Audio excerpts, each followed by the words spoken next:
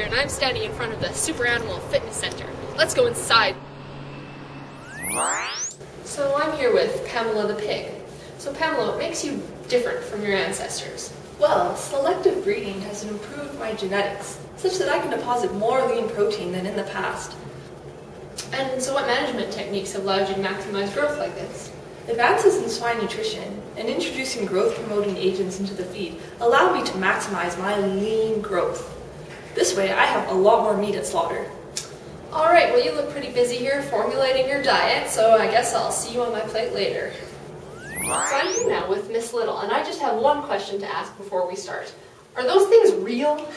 Yes, they are. My large breast muscle is a result of selective breeding. Just look how it's increased over the years. My large breast muscle has shifted my center of balance forward, making it difficult to walk. My friend the turkey has such large breast muscle that he can no longer even mate naturally. Okay, that's a little bit too personal.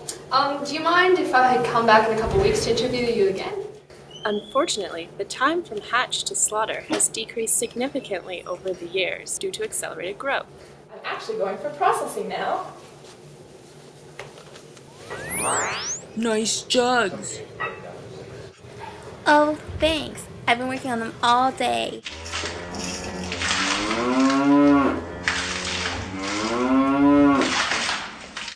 I'm here now with Annabelle, the Holstein dairy cow. So Annabelle, tell me, how has production changed? Well, in the 1940s, my ancestors would be able to produce maybe like 2,000 liters of milk per year, whereas now I can produce 9,000 liters of milk per year. Wow, so with all that increased production, have there been any side effects? Well, during my peak lactation, I find it difficult to maintain my body condition score. Other problems include acidosis, reduced reproductive efficiency, milk fever, and a displaced abomasum. Alright, well thank you very much. I'm here with Stanley now. You sure have big muscles. Well, thank you. Improved genetics and crossbreeding mean that I can grow much more efficiently than my ancestors. But if you think these are impressive, you should see my cousin. She's a Belgian blue. She has a gene deletion that inhibits myostatin production and allows her muscles to grow unregulated. And usually she can't calve without using a C-section because of the size of the calf. Oh, well that's very interesting. Thank you for your time. Yeah, I think I'm gonna go that way now. I'm going into a press conference now with Priscilla Pottingsworth, a super animal specialist.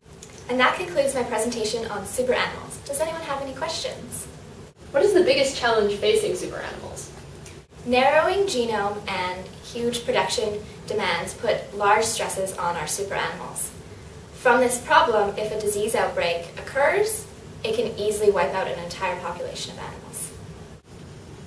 Why is it important that we're preserving past genetics if it's so inferior to today's? It is important to preserve past genetics in order to reintroduce traits that will allow animals to overcome problems that they may face in the future. What is the future of our super animals? Continuing research and better management will allow our animals to improve. If we can no longer improve the quantity of production, we can continue to improve the quality of our products. In conclusion, super animals will continue to get more super.